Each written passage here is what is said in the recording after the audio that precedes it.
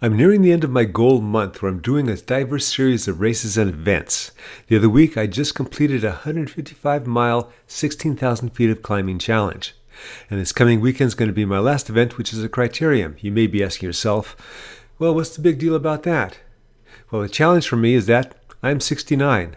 Hey, cycling community, this is Steve, Grusis the Cycling Greek. Typically, what I like to do is stay toward the front part of the pack, just so I don't get gapped should there be an attack or some huge surge. If you look at the little map insert in the upper right-hand corner, you'll see an example of why. We started this race with 31 riders, and at the 4.5 minute mark, we're down to about 22 or 23. With this being just over a 15-mile race, I was a little surprised to see the fireworks starting. The main reason I'm doing this Zwift race is that although I'm on a bit of a taper for this weekend's race, I needed to get some high-intensity work in. Now you may be thinking I could have done an interval workout outside, but outside it was 107 degrees. I did do a 30-30 workout yesterday when it was 103 degrees, and that's what I felt when I bridged up to this attack. What I felt were my quads, after remembering that it's not recommended to do too hard workouts 2 days in a row, especially if you're old. Because it was so early in this race, I was hoping that attack would be it, but no. There were a number of strong riders in this race and they were motivated to form their own group. As another example of why I stay toward the front group, at least try to, is if you look again at the map insert in the upper right hand corner, you'll see that our pack has split again. Now, the blue pack that's right behind mine, they're going to reconnect. Comparing the energy I'm using to stay with this front group, I believe that Chasing Pack is using more to reconnect. It is now the neurocyclist in the front trying to push the pace. He's hoping that as the other group starts to connect and that they're going to slow down because they're a bit tired, that he's able to establish a small breakaway. I obviously see what's happening here and I want to be part of that breakaway, but my legs are getting close to screaming. I've only raced about 3 miles and already I'm managing my energy so I don't get dropped. In spite of the best efforts of the very strong in this group, some of the chase group is able to reconnect. We are now down to a pack of 15 to 18. Jumping to just under 10 miles to go, 39-year-old John Abbott from the United States is trying to sneak off the front and puts a little more power to do so. He is soon thereafter countered by 56-year-old Brad E. XXX Racing, also from the United States. Brad was brought in about 3/4 mile later after he was left to burn a little bit. Things stayed muted for about a mile, and then the attack started. I couldn't tell who it was that attacked, but I was hoping that the pack would let them go since we were quite not halfway into the race and my legs were feeling it. In fact, I was starting to manage how I was pedaling. That means I was using as easy gear as possible to get the job done. Ordinarily, the gear to be using in this type of race would be bigger.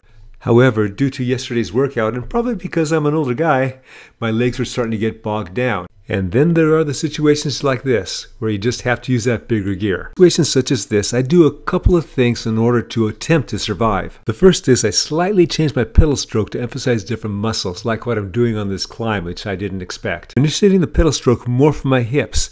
By doing this, it helps to prevent my quads from bogging down. The second thing that I do, and only because of the shape that I'm currently in, I let up on the pedal stroke when I can just to get that very quick recovery. Unfortunately, I'm not able to employ that technique on this climb because I've got to keep on it all the time. Now, I'm just trying to stay connected to somebody close to the front so they can help drag me up when we get over the top. Obviously, we're all spread out, and looking at that little insert map, I'm toward the back, so I don't have a lot of room for error. I'm currently sitting in 10th position, and we started the climb with 12 people.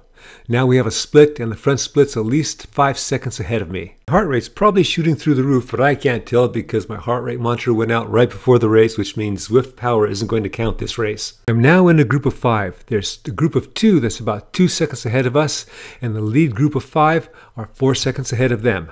It is now a kilometer later, and that group of 2 that was ahead of us that we were chasing, one of them, the Hornet's Nest, made it up to that lead group of 5, which is now a lead group of 6.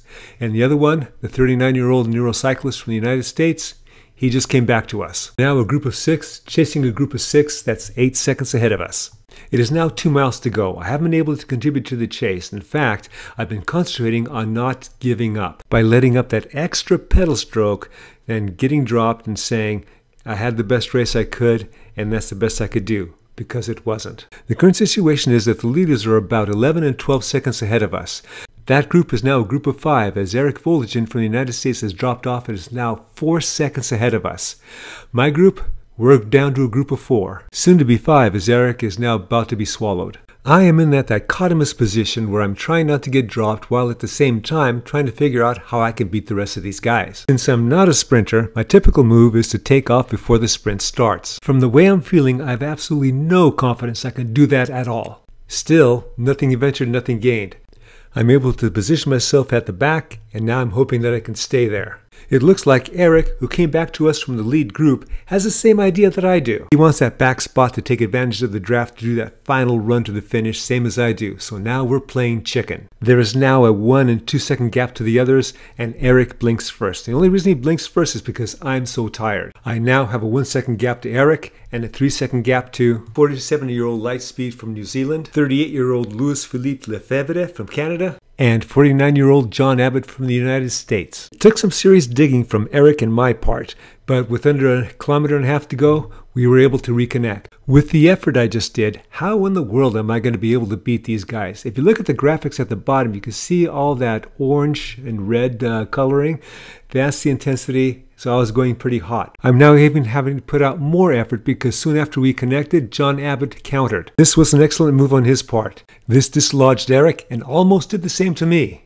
We are now within 1 kilometer. J-Mo from the United States, 60-year-old J-Mo, has been dislodged from the front group and is now 10 seconds ahead of us. The other group is 20 seconds ahead of us. With a half mile to go, for whatever reason that only the good Lord knows, because I certainly didn't, I decided this was the time for me to take off. I was hoping that the others didn't expect such a stupid move from half mile out. Therefore, I was hoping to catch them off guard.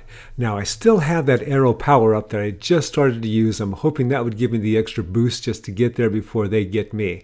I'm now within about 500 feet. The finish line's in sight, and I'm giving all the bananas I have. Lightspeed passes me with under 200 to go, and Louis-Philippe with under 100. I gave everything on that and came in 9th. Alright, I hope you enjoyed this video and you got something out of it. Check out my other 2 videos that I have posted in the description below of my previous races and events during this gold month. As always, remember, comment, like, subscribe, the Cycling Greek.